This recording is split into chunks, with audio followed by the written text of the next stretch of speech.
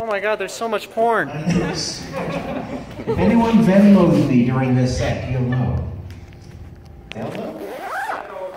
Venmo, Scixy, Scixy. So, this is an improvised poem, using the word poem fairly loosely. It doesn't rhyme. I can do rhymed poetry, but it's much, much shorter because I run out of energy very fast. So I'm going to get some words from the audience. And I'm going to ask for first a noun from this side of the room. House. House. All right, I'll take it. An adjective from this side of the room? Green. Green. House green. We're not challenging me, folks, because I got, like, Diplodocus the other night. Gelatinous. House green gelatinous. I feel like it's a Mormon poem. And a verb from the back row. Fucking. Fucking. Less Mormon. Well. They've got their loopholes, don't they?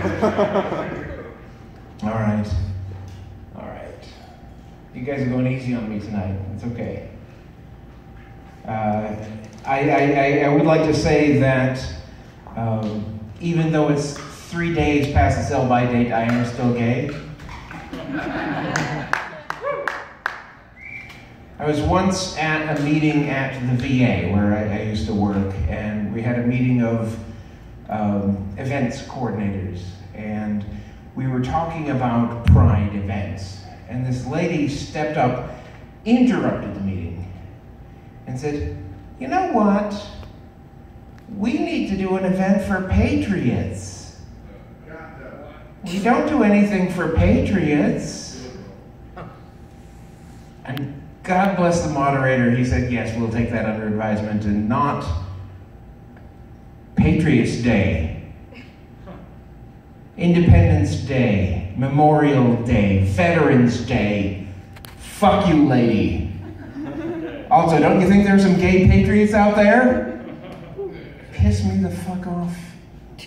How did I get on that topic? Oh, house, green, gelatinous fucking. Maybe it's a Monsters, Inc. story? House, gelatinous fucking. I'm kind of filling time as my brain makes the connections. These are fairly easy words, but I try not to go for the obvious links. I try to make something a bit challenging for myself. It's more fun for me that way. House. Okay, house. Green. A few different directions to go there. Gelatinous. I'm getting there. Fucking. All right. Now, I mentioned I'm a writer.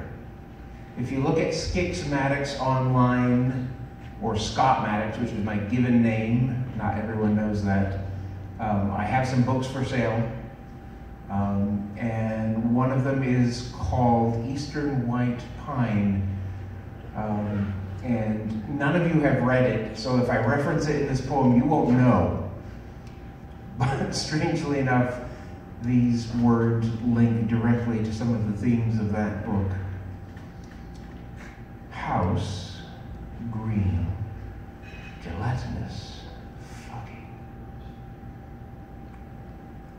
I feel like that links to Chuck Fury's story too. I think that house had some green gelatinous fucking in it. Okay. All right, here we go. I appreciate you, by the way, taking me at the word that I'm gay despite how I'm dressed today.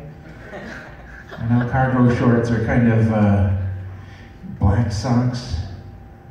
Kind of glimpsed at myself in the mirror and I thought, oh man. I look like someone I shouldn't be out to.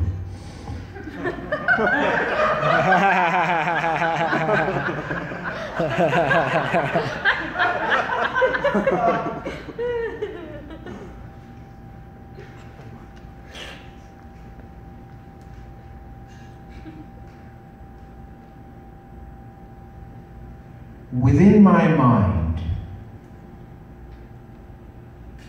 there is a structure, a house built of walls and floors and ceilings and roofs made of ideas, made of meanings, made of things generated from within.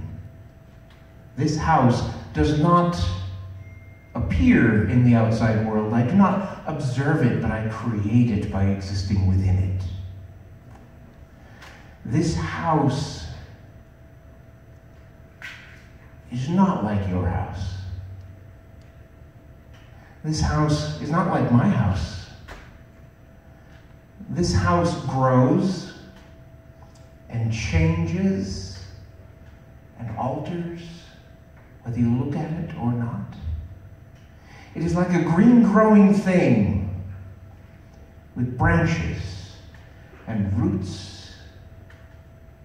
Maybe less like a tree, maybe less like a plant, and more like a fungus with these strange gelatinous tendrils that run under the ground, connecting it to other houses, other life, other mysteries.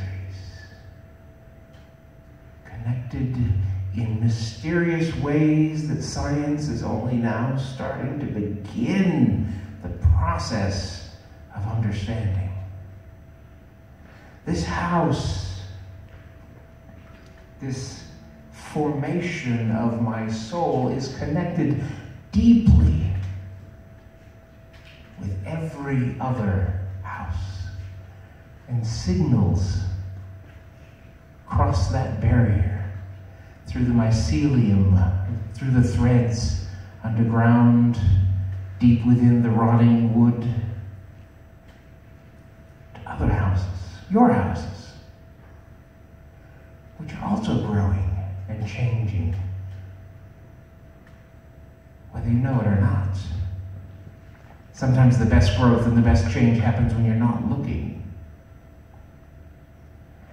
And the thing you need to know about a fungus,